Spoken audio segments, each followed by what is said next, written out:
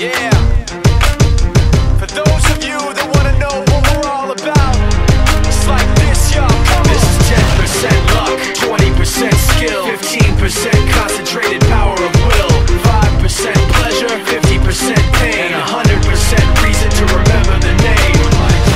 He doesn't need his name up in lights, he just wants to be heard, whether it's the beat of the mic. He feels so unlike everybody else, alone, in spite of the fact that some people still think that they know him. But fuck him, he knows the code. It's not about the salary, it's all about reality and making some noise, making a story, making sure his click stays up. That means when he puts it down, Tox picking it up. Let's go. Who the hell is he anyway? He never really talks much, never concerned with status, but still leaving him starstruck. Humble through opportunities given despite the fact that many misjudge him cause he makes a living from writing raps. Put it together himself, now the picture connects, never asking for someone's help or to get some respect. He's only focused on what he wrote, his will is beyond reach, and now it all unfolds, the skill of an artist. This is 20% skill, 80% beer, be 100% clear, cause Ryu was ill. Who would've thought he'd be the one that set the West in flames? And I heard him wreck it with the crystal method, name of the game. Came back, dropped Megadeth, took him to church. I like Bleach, man, Ryu had the stupidest verse, this dude is the truth. Now everybody giving them guest spots and stocks through the roof. I heard he fucking with that stock.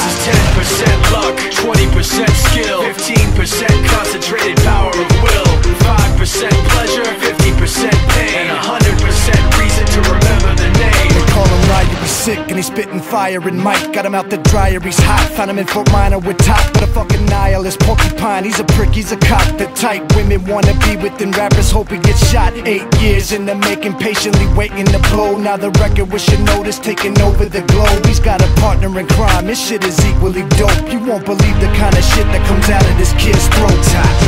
He's not your everyday on the block. He knows how to work with what he's got, making his way to the top. He often gets a comment on his name. People keep asking him, was it given that birth, or does it stand for an acronym? No, he's living proof. Let him rock in the booth. He'll get you buzzing quicker than a shot of vodka with juice.